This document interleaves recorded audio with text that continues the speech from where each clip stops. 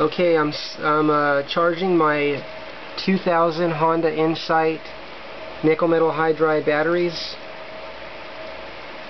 and looks like it took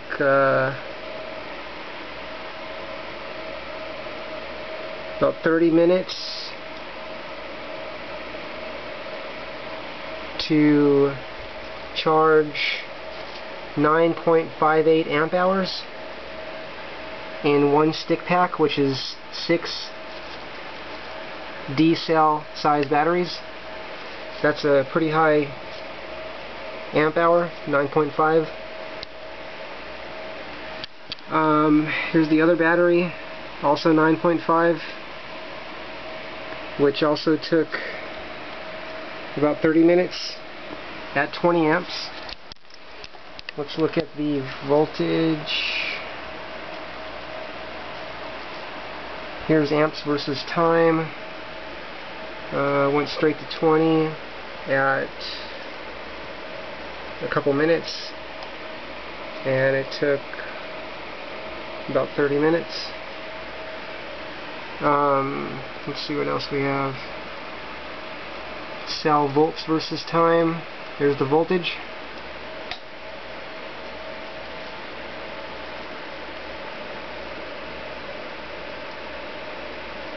In 7 minutes it dropped down after being at about 1.45 maybe, then went back up and then down. Let's see the other one. Let's see volts. Yep, graph looks the same. That's good. Consistency. Good. Okay, and here's the chargers I'm using by FMA Direct. Let me turn the fan off. These chargers are CellPro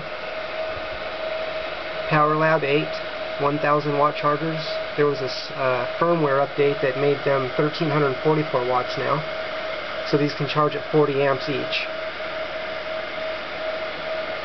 Today I'm doing 20 amps each using 10 gauge wire. Here are the cells. The 2000 through 2006, I believe, Honda Insight hybrid uses 20 of these. 20 of these, we call them sticks, stick packs. These are D-size cell batteries, nickel metal hydride chemistry, but they are not like the ones you would put in a flashlight. These are high powered.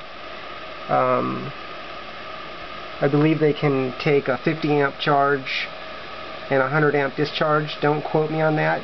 I just know they're very high powered. I had the fan sitting right on them to keep them cool. Let's see what their temperatures are.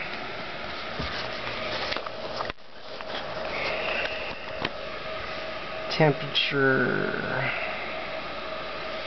This one's 140. 135.8. 119.2. 114. 115. 113, 121, 119, 118, 120, 119, 116. I believe this one was these were more hot here. 138, 136. Yeah, these are hotter. I believe that's a sign that the cells may have more wear on those there. That's okay, I can do that later. So anyway, here's the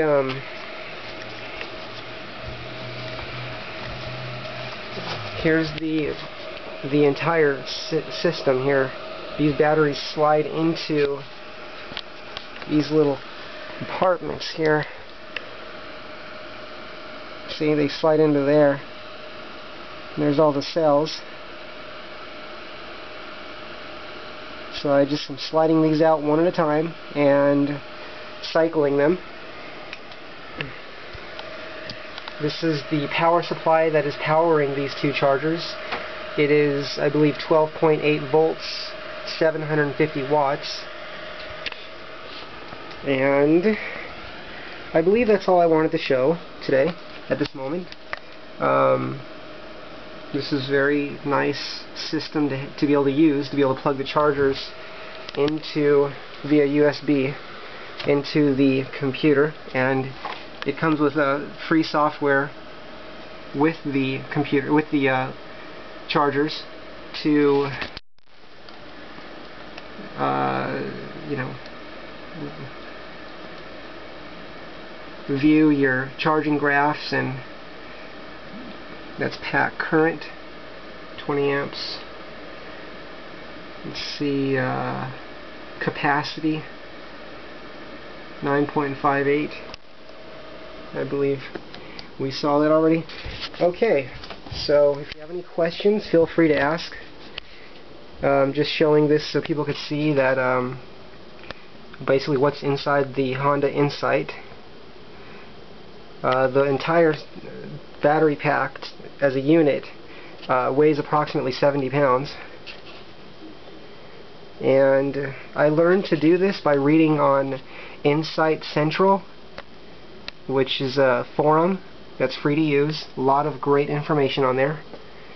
And I just studied the information, and I didn't even post anything yet. I didn't even have to ask any questions. I just read it. The information was so detailed that I was able to trust what I read to feel comfortable with doing this myself instead of paying someone to do it.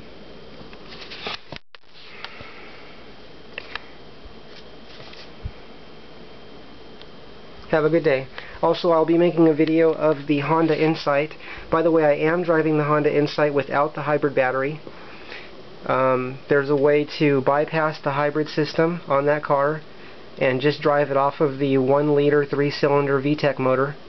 Basically a high-performance small motor. I'm still getting 50 miles per gallon. That's 50 miles per gallon with the air conditioning on. With this hybrid battery in the car averages 70 miles per gallon.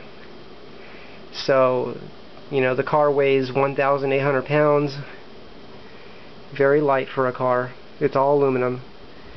I believe the car cost approximately $32,000 to make and sold for, I believe, between $19,000 and $21,000. So Honda lost a lot of money on selling those, but it was to get the technology out there. And as you can see, the Honda Insight has changed in body style, but it's still a very popular model. Have a good day. Bye.